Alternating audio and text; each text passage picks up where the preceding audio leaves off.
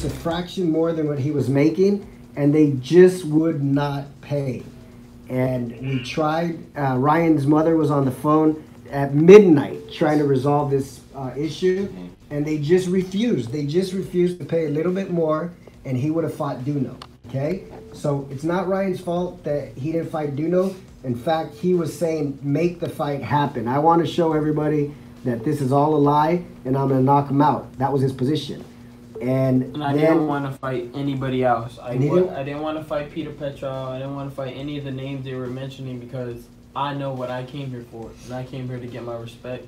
And I knew I was going to get it if I beat Avery, and I'm not going to get it beating Peter. The only way I was going to get it after those statements were made online was to fight Duno. But I'm also not going to let myself be taken advantage and set up into a way where I'm cornered and I have to do whatever they say, and I have to, fight Duno for that mount that they always wanted me to.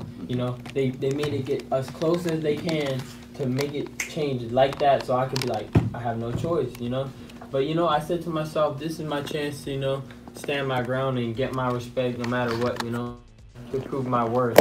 And I've done this countless times before, I ask for what I want and they just say no, and the last minute I just say, all right, let's go, let's do it. And I fight and I win and it's spectacular. But, this time I said to myself, nah, not again. I'm not going to let myself keep on being used like that right to the last minute. You got to make a decision now or else you're not fighting, or this, that. So I was like, you know what, this time I'm going to stand my ground. I'm going to trust my instincts, my team, and just trust God got my back, because at the end of the day, what's the worst that could happen? It's their mistake, not mine. And one more thing I just want to add real quick. We want to add one more thing about Petr Petrov. They wanted Ryan to fight Petr Petrov, and they wanted him to weigh in at 143 pounds.